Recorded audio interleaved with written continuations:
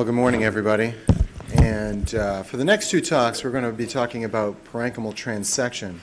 And Clark Gamblin from UPMC is going to be talking following myself. And so we sort of divided up the talks in a little bit of a different style. What I'm going to talk about is the parenchymal transection devices and how they work. And Dr. Gamblin is going to talk about actually how to use them. So without any further ado, get my stuff. So first of all, I'd like to talk about is the principles of electrosurgery. I'd like to discuss the physics of radiofrequency and microwave technologies, and then discuss how radiofrequency energies can be used for precoagulation and liver transection.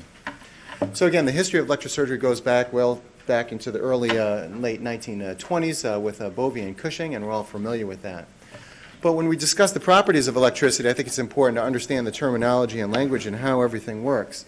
So very quickly, I'd like to talk about some language. First of all, as a circuit, particularly when we're talking about monopole electric cautery, we generally have some sort of generator. And remember that when we have an electric current, a flow of electrons, the path of that current is going to be always through the path of least resistance back to ground. Okay?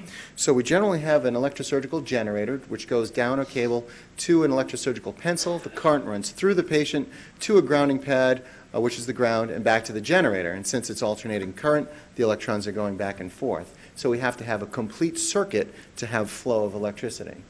Current is usually defined or valued in amps, and that discusses the rate of flow of electrons or the rate of flow of the current.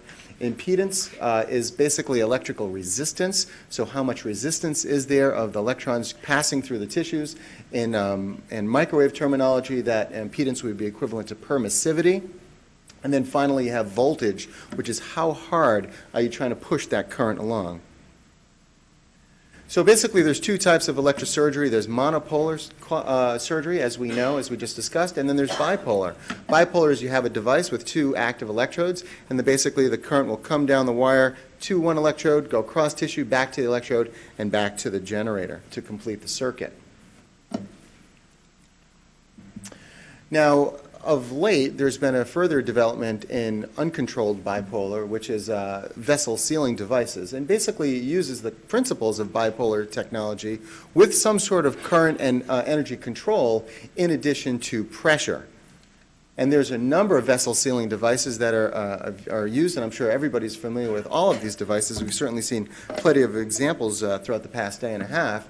And first is the ligature, then the harmonic scalpel, which is not technically an electrosurgical device, the Surge RX end seal, and the gyrus. And I just want to sort of run through them all very quickly and again discuss how they work.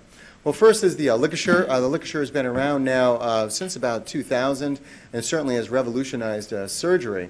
Basically what it is a smart bipolar. So it's a bipolar device, and then what the generator is able to do is measure the impedance of the tissue between the two electrodes, and then in a pulse fashion be able to control the current based on the impedance to maximize Verssel sealing. And that in first generation ligature occurred at about 250 times per second. Now there's the second generation ligature called the force triad, and since now we have faster computers and faster processors, they're able to change the software within the generator. So now, again, it's still the same thing. It measures tissue impedance between the electrodes. It does that at 4,000 times per second and is able to, in a continuous fashion, regulate the current and wattage based on tissue impedance, again, to maximize Verssel sealing pressures.